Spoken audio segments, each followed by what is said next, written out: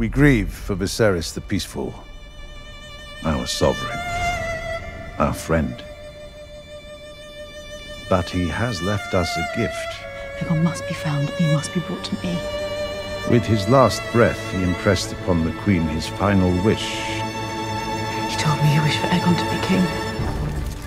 Here I am, trawling the city, ever the good soldier in search of a wastrel who's never taken half an interest in his birthright. It is I, the younger brother, who studies history and philosophy. It is I who trains with the sword, who rides the largest dragon in the world. It is I who should be... Will have your tongue for this theft! Final tribute. It is treason! He can keep his tongue. Let us drain our cups to these three Lords Strong. I dare you to say that again. Why would you say such a thing before these people? I was merely expressing how proud I am of my family, Mother. Though it seems my nephews aren't quite as proud of theirs. I was hoping you disappeared. Is our father truly dead? The king is dead. The House of the Dragon does not seem to know who rules it. Which is it? King or queen? I'm next in line to the throne. Let me go! Should they come looking for me, I intend to be found. I have no wish to rule! No taste for duty! I'm not suited! Let me go! I will find a ship and sail away, never to be found. You'll get no argument from me. It's him. It's me.